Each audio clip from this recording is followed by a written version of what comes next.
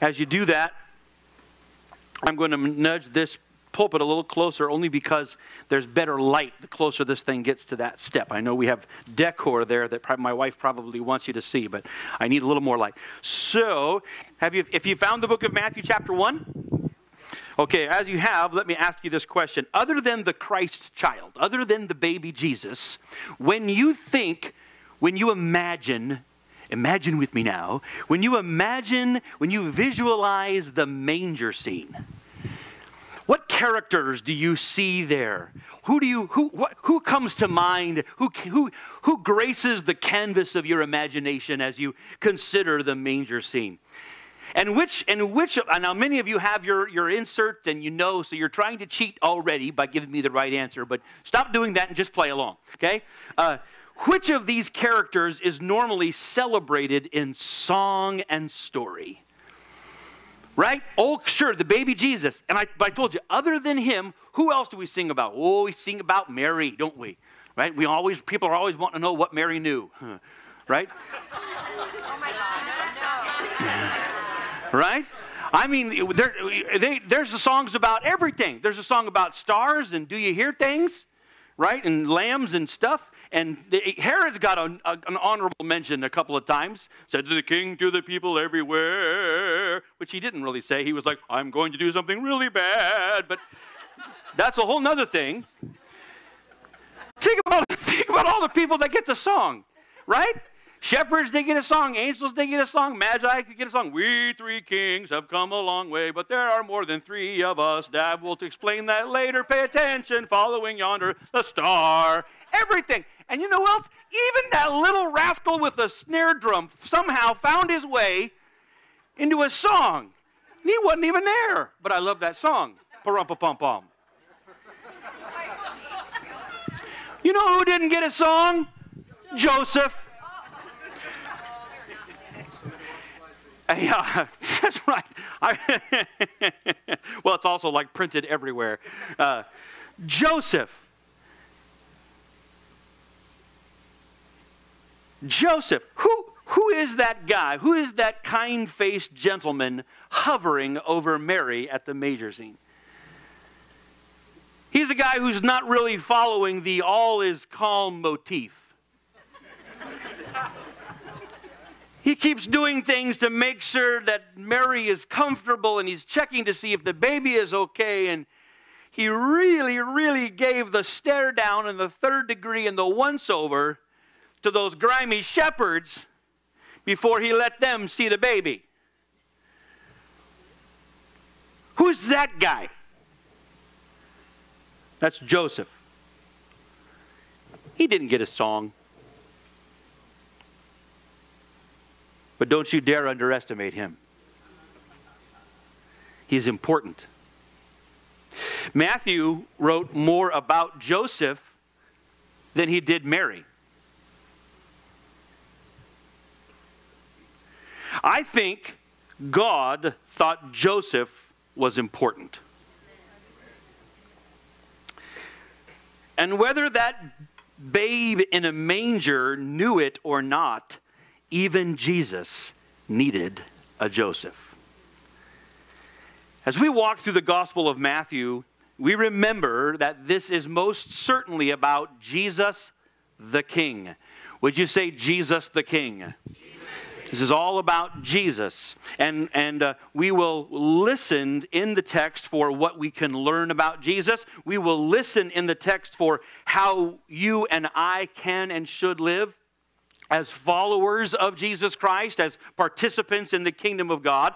Mostly this will happen as we listen to and observe the life of Jesus. But it will also happen, we can learn a great deal from the example of those who interacted with Jesus. We can learn a great deal about from how people approached him and how he responded to people. And today, we will learn a great deal from someone who cared for Jesus. In your Bibles, the book of Matthew, chapter 1, and verse 18. Now, the birth of Jesus Christ was as follows. When his mother Mary had been betrothed to to Joseph. Time out. Reminding us what betrothed means. That in that day, betrothed was as serious a covenant as already married. It was stronger than engaged, but they hadn't come together as man and wife yet. But the covenant was sealed. They were lawfully together. And we remember that in the book of Revelation, this reminded that is the picture of you and I right now. We are in covenant with the Lord Jesus Christ, but he still is yet to come for us. The midnight cry has not gone out. Behold, the bridegroom cometh. But he's coming. That sooner or later, that cry will come. But that cry had not come yet. They were betrothed. They were in covenant. They were lawfully man and wife, but just not intimately man and wife. They were betrothed. This was serious. So when his mother Mary had been betrothed to Joseph, before they came together, she was found to be with child by the Holy Spirit. Verse 19, and Joseph, her husband, being a righteous man and not wanting to disgrace her, planned to send her away secretly. But when he had considered this, behold, an angel of the Lord appeared to him in a dream. Everybody say, in a dream, because we're going to hear that more. In a dream, saying, Joseph, son of David. Ooh, Matthew's audience said, ooh, there it is again, son of David. Joseph, son of David, do not be afraid to take Mary as your wife, for the child who has been conceived in her is of the Holy Spirit. She will bear a son, and you shall call his name Jesus, for he will save his people from their sins. Now all this took place to fulfill what was spoken by the Lord through the prophet. Behold, the virgin shall be with child and shall bear a son, and they shall call his name Emmanuel, which translated means God with us. Verse 24, and Joseph awoke from his sleep and did as the angel of the Lord commanded him. And he took Mary as his wife, but he kept her a virgin until she gave birth to a son, and he called his name Jesus. Joseph got some pretty unexpected news on the way home from the carpentry shop. Mary, his betrothed, was pregnant. Before they came together, she was found to be pregnant. And her testimony was that this happened by the Holy Spirit. His betrothed, his young bride-to-be was pregnant, and her story is, God did it.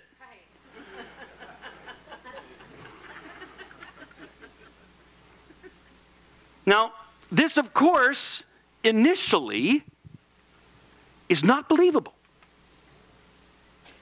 Yet it had every appearance of sin and betrayal. Golly, nobody likes to use that phrase when we're talking about Mary, betrayal, because it almost sounds like Hail Mary, full of grace, not supposed to be the betrayer. But put yourself right in the... I know in hindsight we're thinking, but of course it was God. Put yourself right there. For Joseph, this had every appearance of sin and betrayal, and it would have felt heartbreaking, and it would have been jealousy-inducing. When Joseph heard that Mary was pregnant, somebody was going to get punched. More than once, and they may not even see it coming.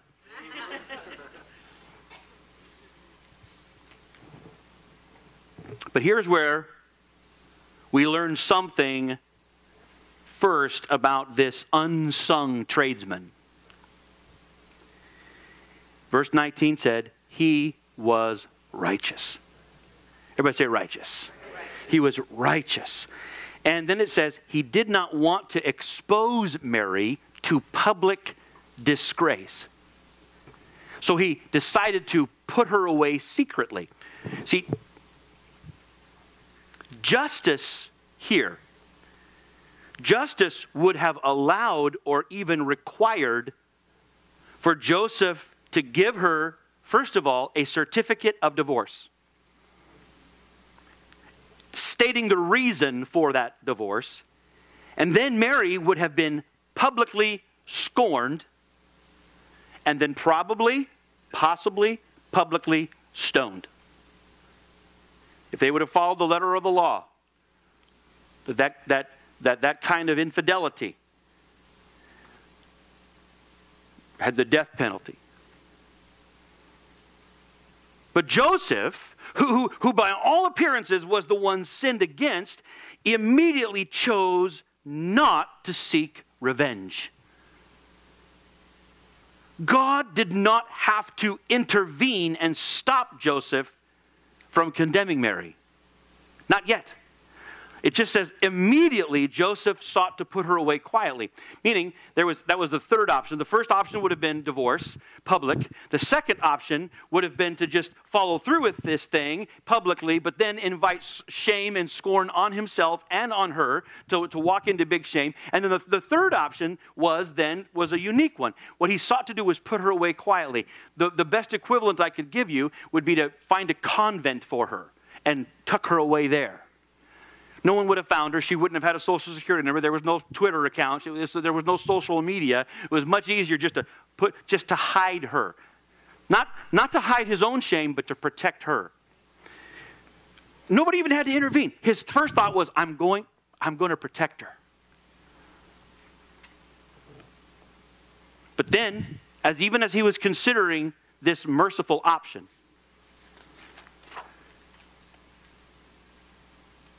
in all of those things, Joseph chose mercy. Would you say it out loud with me? Joseph chose mercy. And we see that in the text, mercy persuaded judgment and gave birth to redemption. Now, as he's considering this, an angel appears to Joseph in a dream to encourage Joseph to stay on course, that all was just as Mary had said, and that this child was from the Holy Spirit. That's important for the reader to hear, that this child is a result of, that Christ himself is an expression of the Spirit of God. We're going to talk more about that next week. But that he was born by the Spirit. But what we see as we step back is that God showed Joseph who he was going to care for. When we see people, even those closest to us, through the lens of heaven, we realize that our relationship with them is not coincidence, it is calling. God helps Joseph through the lens of heaven. See people the way God sees them. See the people closest to you through the lens of heaven, and you see this is who this person is, and you understand, hey, this is not a coincidence. This is not just happenstance. This is a calling.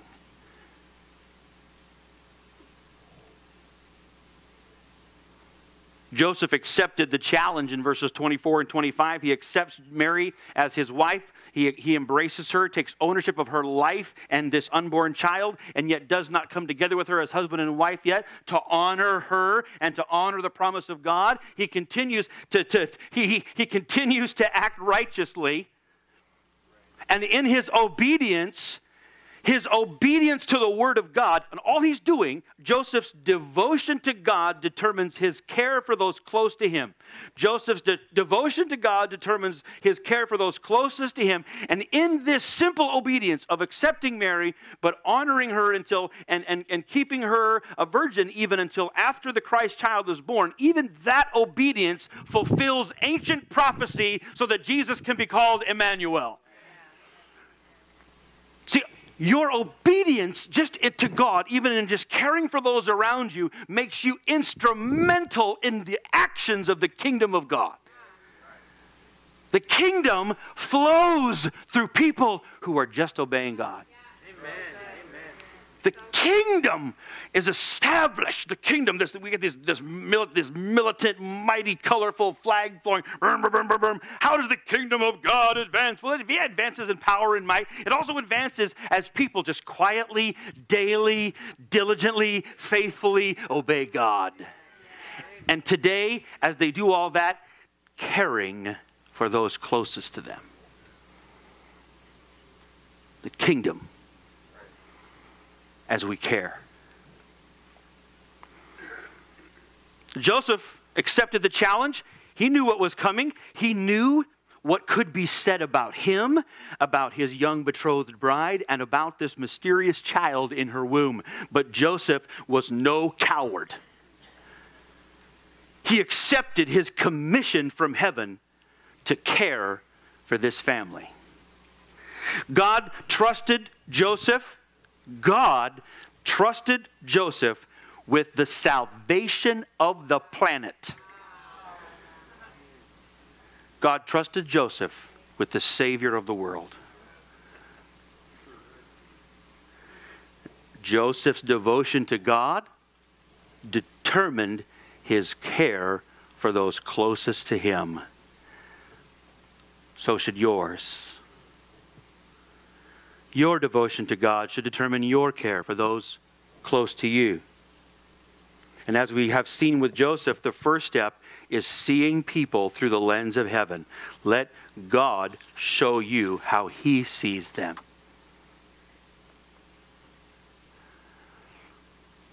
That's pretty good so far, isn't it?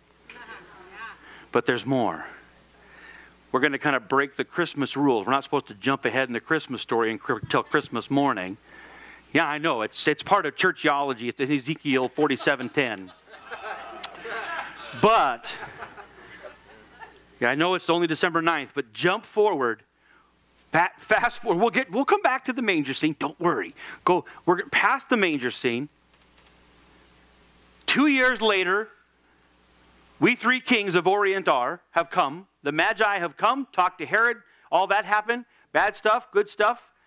Gold, frankincense, and myrrh, done. Magi, gone. We've been to Bethlehem. It's been at least 2 full years. The Magi have gone. Pick it up. Here we go. Verse 13. Now when they, the Magi, when they had gone, behold, an angel of the Lord appeared to Joseph in a dream and said, get up, take the child and his mother. God speaks to Joseph in his dreams about how to care for those close to him. Joseph's dreams are God-saturated, God-called, God-directed, and they're about those that God has assigned Joseph to care for.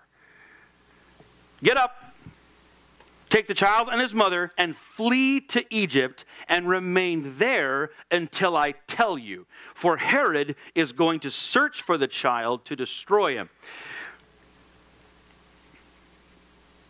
So Joseph got up and took the child and his mother while it was still night and left for Egypt. He remained there until the death of Herod. This was to fulfill what was spoken through the Lord, through the prophet, out of Egypt I called my son. That is in Hosea chapter 11 and verse 1. So once again, fast forward, Joseph's care, his devotion to God that determined his care for those close to him, his obedience to God is once again fulfilling prophecy. The kingdom of God continues to advance. The promises of God are proven true. The word of the Lord is brought to bear because somebody obeyed God. Somebody, and not in grandiose ways, but in faithful caring for those close to them. Even after Bethlehem, even after the Magi, even after all of that, Joseph continued to obey God. An angel appears to Joseph and says, move to Egypt. Now you and I can read this in hindsight, and we're not too affected. Right? Again, we read it. We know the story, and the angel told him to go to Egypt. Clearly, going to go to Egypt. Again, slow down. Put yourself right in the story. You've got a husband and a wife and a young child, and they're living in the land of Israel, probably still near the area of Bethlehem. They're 2 years into this. Anybody remember 2 years into raising the kiddo? Anybody? But I saw watching, you remember that? Everything's peaceful and calm and quiet and easy, isn't it? Life is ironed out, easy peasy, everything's on schedule. You're on easy street. Am I right? High five. No, you are not. You're doing all kinds of things. Joseph's trying to housing and care and food and relationships and advancing his career. He's got to get things going. There's expectations on him from the Jewish community to make something of himself, to make sure that he has enough to care for his family. He's supposed to be saving money for grandkids by now. You think it's tough being an American? Try being a Jew.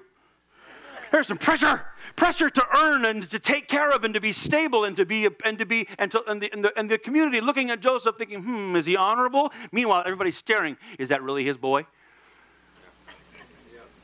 Think of all the pressure, all the things, all the expectation, and then all of a sudden, in the middle of the night,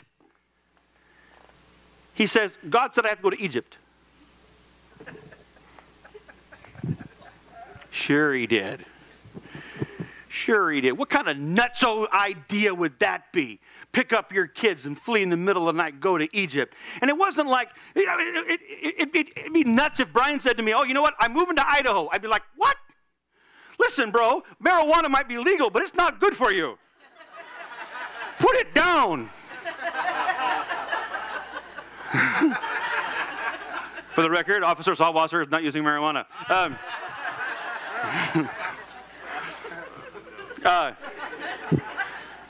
But this wasn't even like going to Idaho and on some interstate. This would have been a dangerous trip. And he flees the scene. He does something absolutely crazy. He faces risk and ridicule. Not to mention the fact, what about Joseph's career? I mean, what about his dreams and his plans? His career path? God keeps interrupting Joseph's dreams. Ever since the Holy Spirit showed up, Joseph's dreams have not been about him, but about how he is to care for others.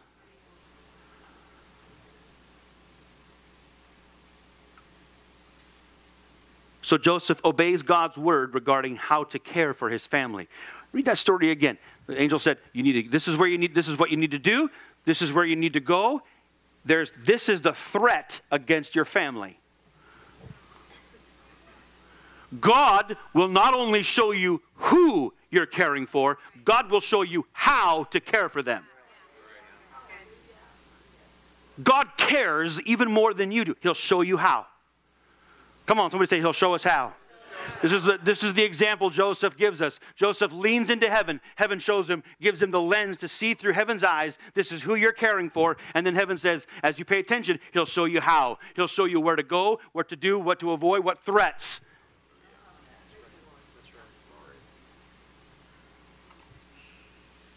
And Joseph's obedience, once again, fulfills prophecy.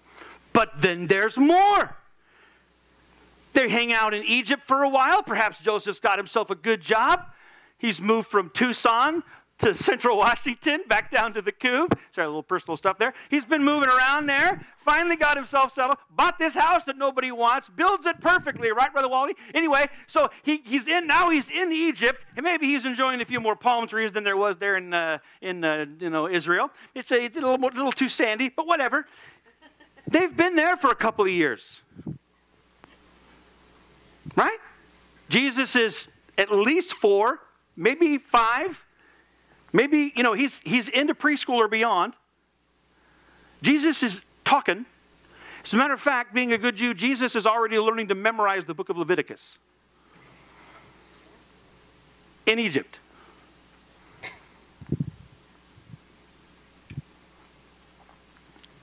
That was the first book they started learning and memorizing.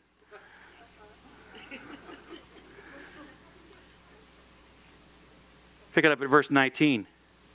But when Herod died, behold, are you kidding me?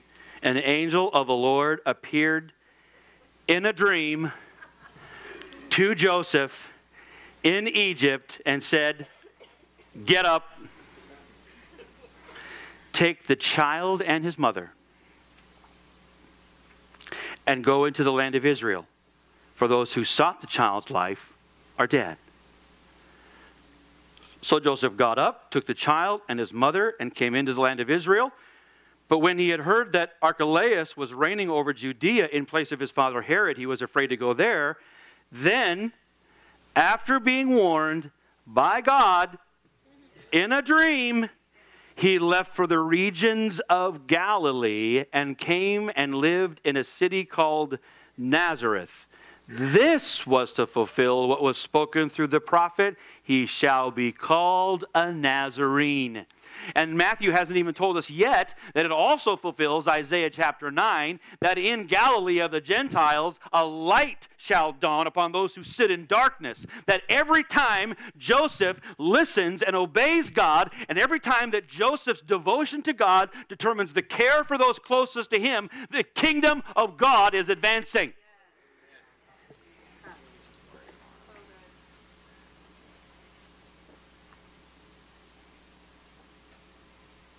Joseph was honoring God and obeying God's how for the who that God had placed in his life.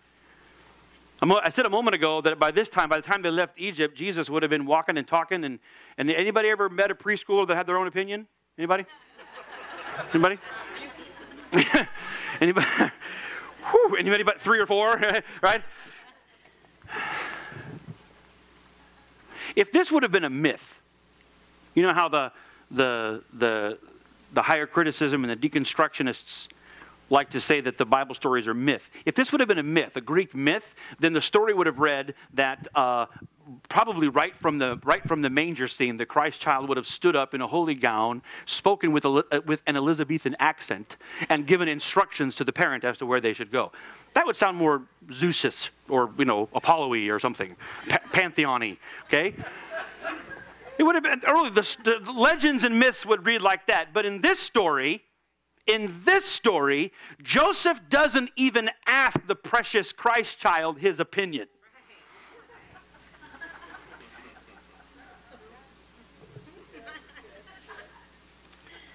Joseph's devotion to God determined his care for those closest to him, but that didn't mean coddling.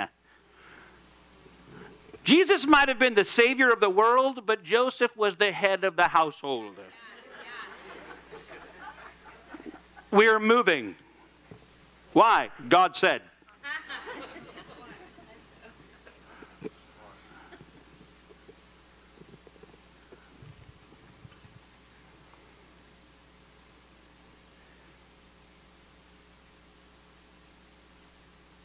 Joseph is a great example that no matter how precious our wee ones are, to care for them means that we lead them. Joseph's devotion to God determines his care for those closest to him, and Matthew calls him righteous. Righteous. We don't know how long Joseph was with Jesus. We don't hear much more about Joseph after Jesus turns 12.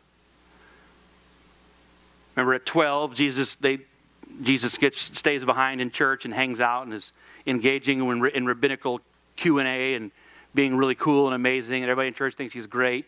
Joseph is not thrilled, right? Joseph is like, don't tell me your father's business. I know that guy.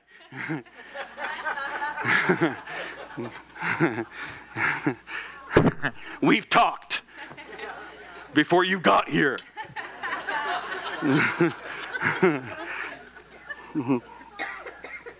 Somewhere it seemed that Joseph passed away before Jesus began his public ministry. But his contribution to Jesus' life, I suspect, was very significant. I want you to just put on your sanctified imagination with me and walk through this. Having considered Joseph's exceptional character and conduct, consider this. Where did Jesus first learn about mercy and kindness and loyalty and trust?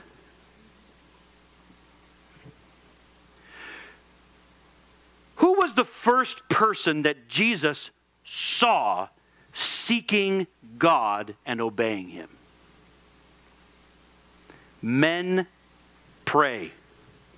Men obey God. Men put God first. Your devotion to God should determine your care for those close to you. You know, I can't help but think that Jesus was still honoring Joseph's example when even at the cross, as he is bearing the weight of the world, the sin of the world upon himself, he paused to ensure that someone would remain to care for Mary. There he is on the cross, bleeding and in excruciating agony, but he pauses and looks down at John, his beloved friend, and said, "Behold your mother, and mother, behold your son." Because something still in his core knew that that's what Dad would have wanted. That's what Dad modeled.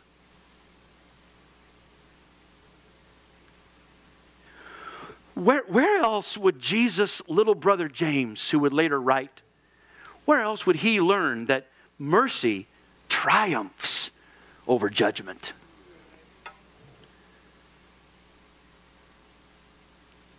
And why do you think Jesus did exactly what his mother wanted, even if it wasn't on his schedule in John chapter 2?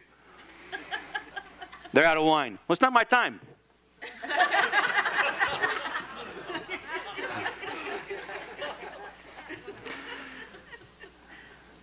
We like to say it was because Mary was an intense Jewish mama, but I think there was another influence at work.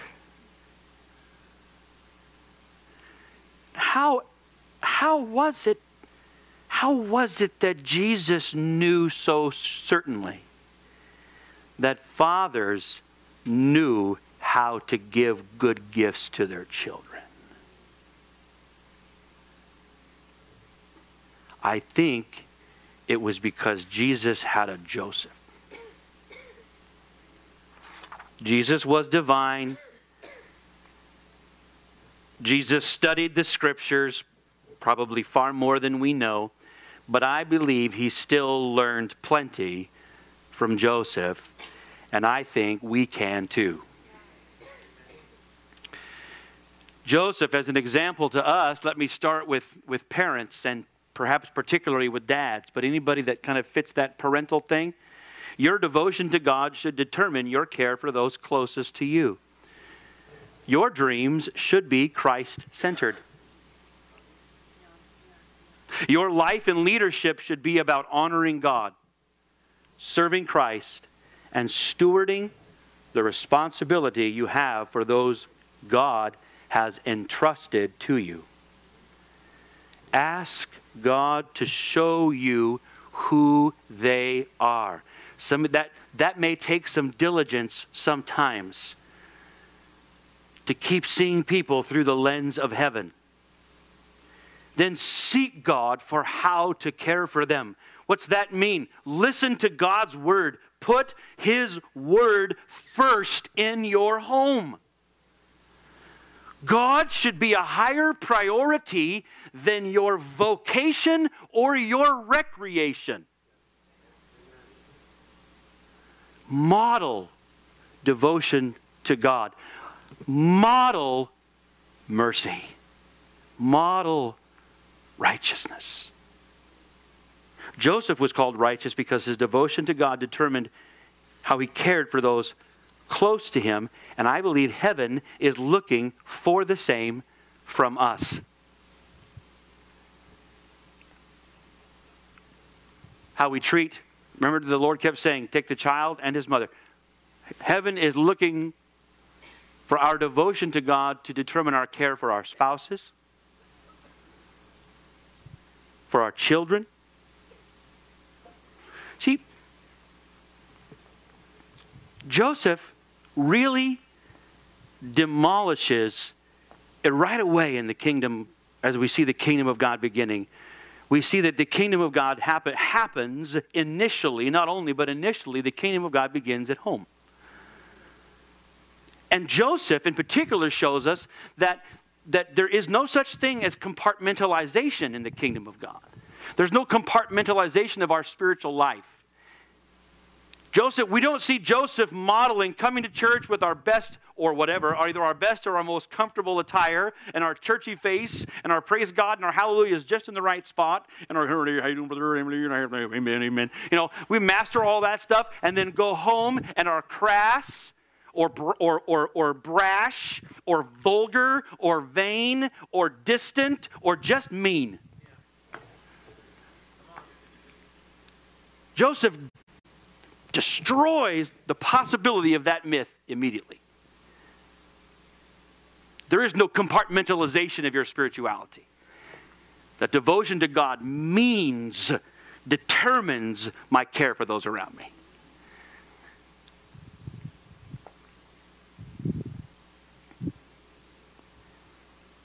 For my wife, for my kids, your spouse. What about adult children and grandchildren? Yeah, even after the manger scene, you and I are still a steward for those who are close to us. We still walk in responsibility. There will come a day. There will come a day 100 years from now when my parents will retire from this earth. 100 years or more. Amen. And at that point, they're off the hook. But not until. No, they don't got to buy my lunch money, although if I'm honest, if I'm going somewhere, my dad will still give me $5 or $10 like for the plane or more. Hey, here's a little walking around money, son. Dad, I'm 48. But thank you. You're going to skip off. Have a good one, champ.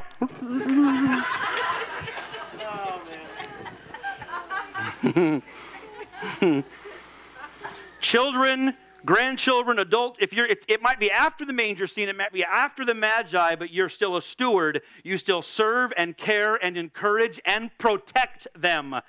You still bless your adult children. I've told you before, I know, and now I'm just setting myself up, but it's not Sunday till my dad says, "Good job, son." And if he's gone, I'm depressed. I'm not lying.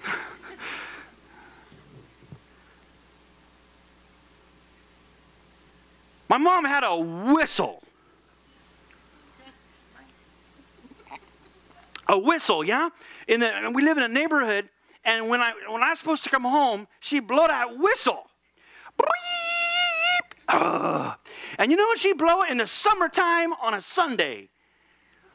Like at 4:30. You know why? Because church was at 6. Newman. I can remember the times laying in the back of the cars thinking to myself, I don't want to go to church on Sunday night. I want to go get dirty in the dirt and the grass and things.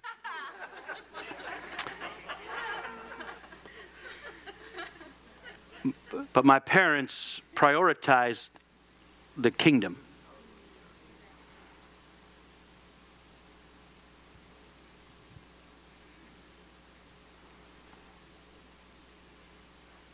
There are 2 sounds. Yeah, I'm taking a couple more minutes this time. That's almost right.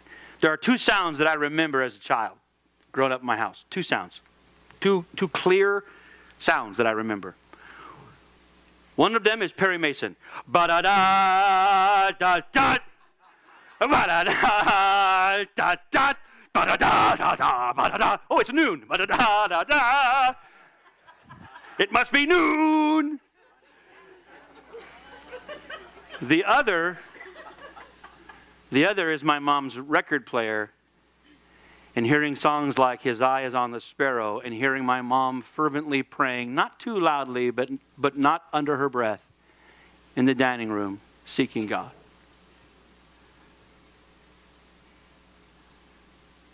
I used to think when I was really little that life was God, the Davenports, and everybody else. I didn't even know if anybody else knew who God was, but I knew we did.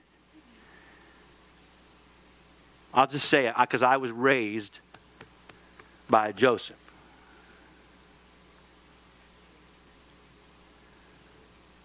But you know, Joseph is a model for everyone in the room, not just padres and parents. He's a model for all of us. Because one of the first things that Joseph tells us is this, that when it comes to the kingdom of God, it's not about me. It's about Christ. And it's about His kingdom. And for all of us, serving Christ means caring for those within our reach. Seeing people as God sees them, and then responding to them, caring for them with the strength and the wisdom that God provides.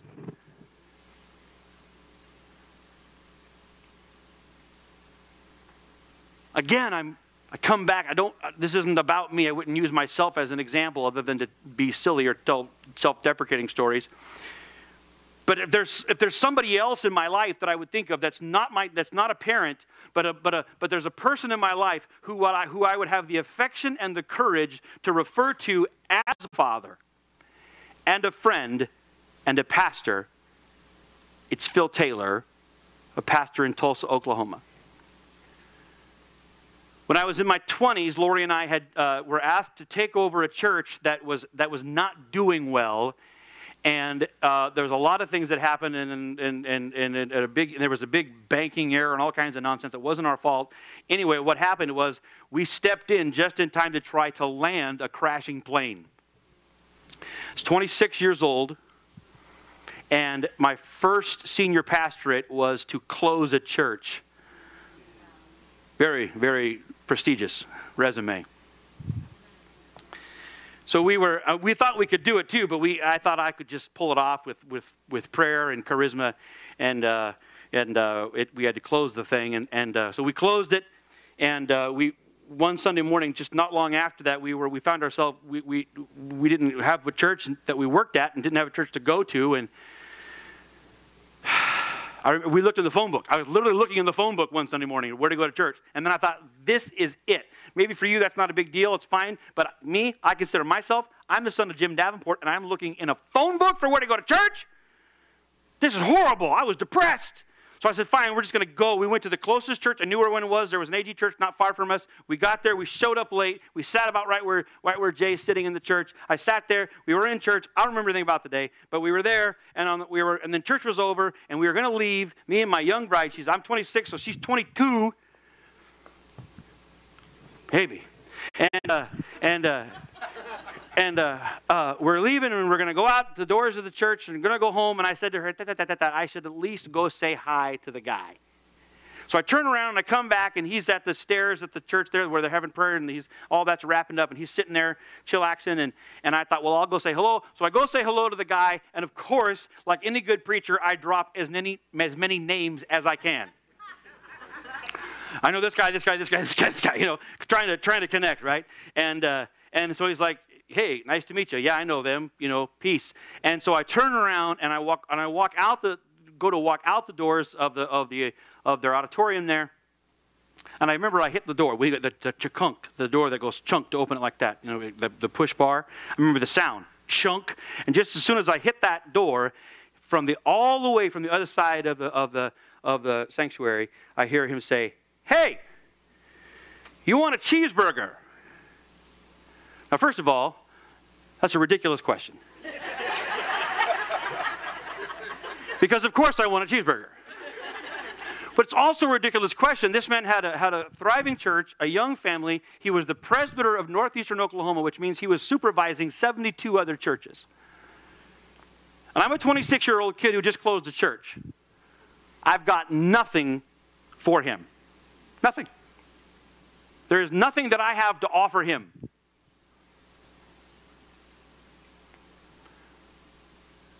But somehow, he paused long enough to look through the lens of heaven.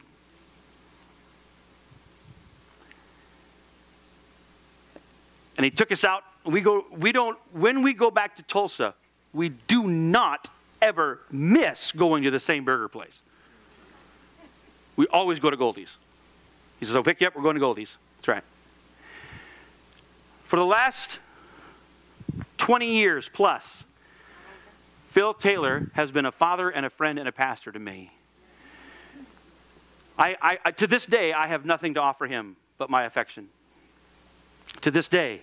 He continued to take me out for lunch. He filled our house with groceries on Thanksgiving. Then he had us over to his house on Thanksgiving. And every time I've passed through the area, he literally said to me on the phone last week, he said, I'll tell you what, we'll just put your name on the downstairs bedroom door.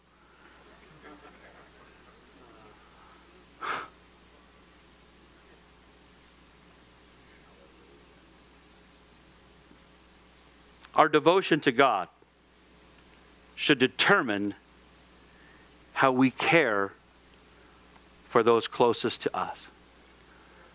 All we need to do is see people through the lens of heaven and ask God to give us the strength and the wisdom to care for them.